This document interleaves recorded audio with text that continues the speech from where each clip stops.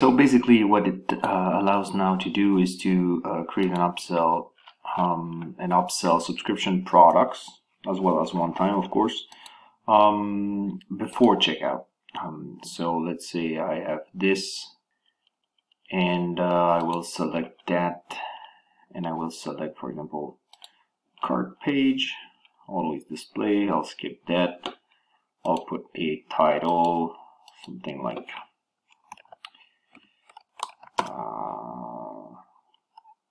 great offer,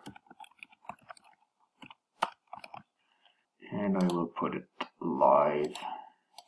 I'll make sure that I've enabled recharge if it's not already done your side.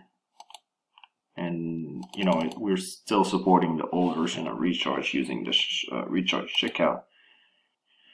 So then I'll wait a bit, and it should work. So let's say I had this cart.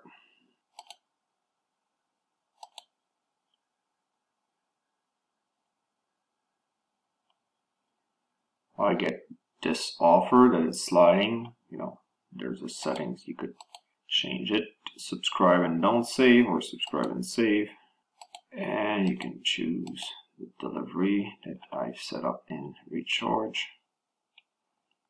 So I could go to checkout, and I should get the subscription based products that I created in your app.